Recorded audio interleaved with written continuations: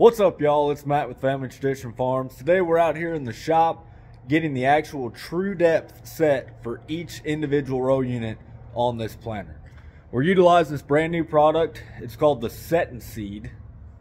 All it is it's a bracket that you put underneath the row unit. Basically a plate. Every one of these yellow blocks are ½ inch thick. ½ inch increments is what it'll raise it. So with one block on there, we're going to set it to 1.5 inches. That's where our starting depth is for our sweet corn this year. After that, we'll add another block in, and that'll get us to 2 inches. That's our starting depth for corn. Now, every row unit is going to be a little bit different. You're no longer relying on just going to the 3rd notch or the 4th notch on all the rows and saying that's correct.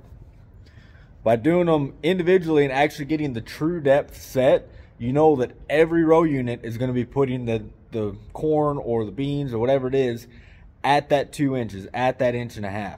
That's going to really help increase even emergence across the rows. Let me show you just how simple this is.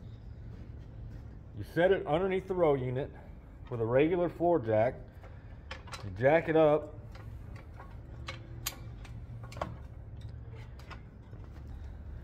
Disc blades are going to fall right onto that metal plate.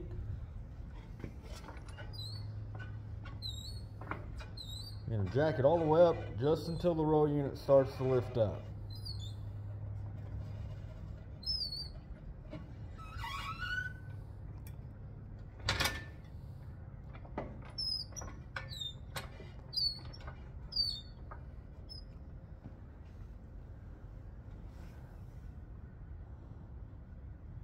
Perfect. So with 1.5 inches, you then take your depth stop, slide it to where it hits those arms, indicating 1.5 inches, and we're locked into place. Now, because I'm setting 2 different depths, I'm going to just take a pencil and mark where it needs to be. That way when I'm out in the field, I can quickly go back to it.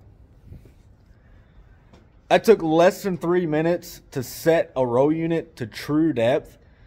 Across 6 rows, you're looking at less than 20 minutes worth of work, and you can really increase your population and your emergence on your crop. Strongly suggest you guys getting one of these.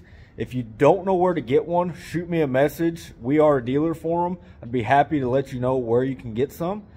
If you got any questions on how they work, again, let me know. Shoot me a message, drop me a comment. I appreciate you guys hanging out with us. Thanks, and y'all have a good one.